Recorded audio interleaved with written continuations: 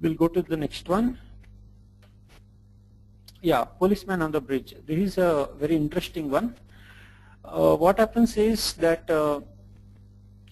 in a village you have this bridge which is built across for crossing the river. The bridge is of wooden type.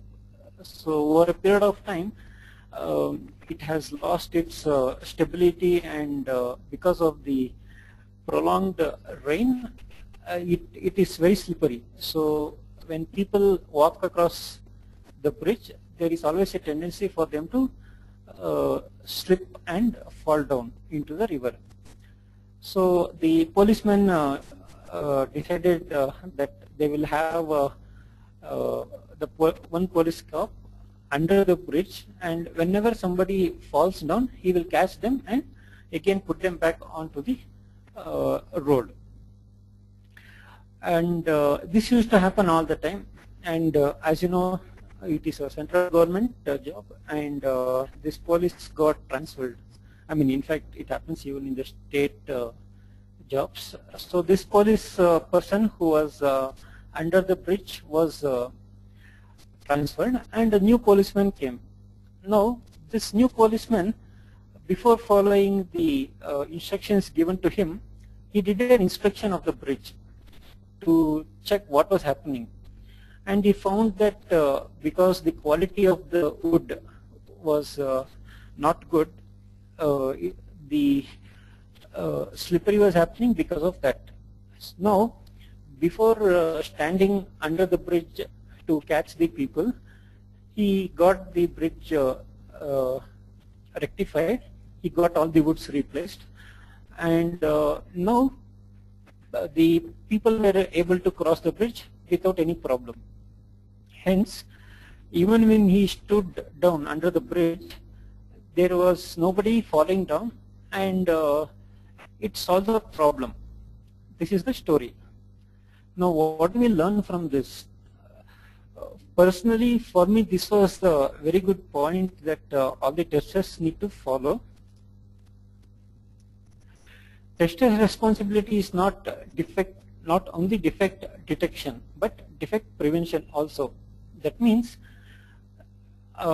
we being testers, our responsibility is not just to find defects and send it to developers. We also have to analyze what is going wrong, why it is going wrong, and then suggest improvements that developers can do in the coding area. That is the important responsibility. Most of the projects I have not seen this happening. You know, half the time there will be a tug of war between developers and testers regarding the defects. But if the testers can take additional responsibility and analyze the defects and come up with the defect prevention plan, it will help a lot. And the testers are the customer friends. Before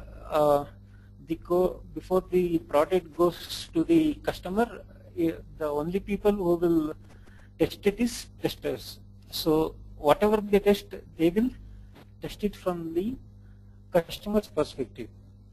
And testers have to find out the root cause and come up with the preventive action. Now, when I am telling this, some of you would have got it out that if I find all the defects and if I give the defect prevention ideas to the development team, then testers will not have anything to test, or the product will not have any more bugs for them to test, and their career will be at a loss.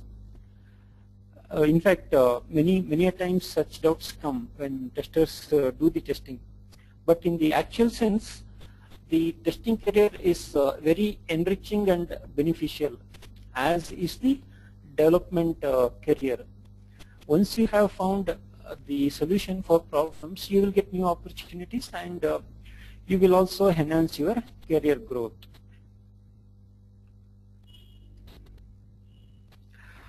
In interest of time, I will skip